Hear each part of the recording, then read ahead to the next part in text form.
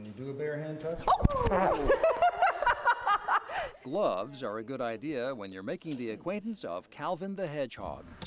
Same goes for Rufus, the screech owl. Well, you keep your eye on me, don't you? They're two of the critters that can bring the Lehigh Valley Zoo to you. When we have a docent come in, we train them to help them with the animals. A lot of times they'll help take the animal around to the audience. The main job is not to lose him, I guess. Exactly.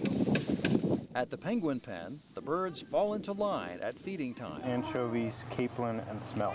The stint here is scribe. Vitamin fish, sardine. Volunteers keep tabs on what goes into the tuxedo wearers' tummies. Quinn's already on his second round there. Yeah. Volunteers can also make fast friends at the goat exhibit. Just don't be surprised if the food doesn't last long. All gone. But as far as volunteering goes, it's not all about the animals. There you go. Alrighty. Okay. The zoo also has a lot of other components as far as our landscaping, our horticulture, maintenance, our education and conservation programs. Pulling, we will go. Voila.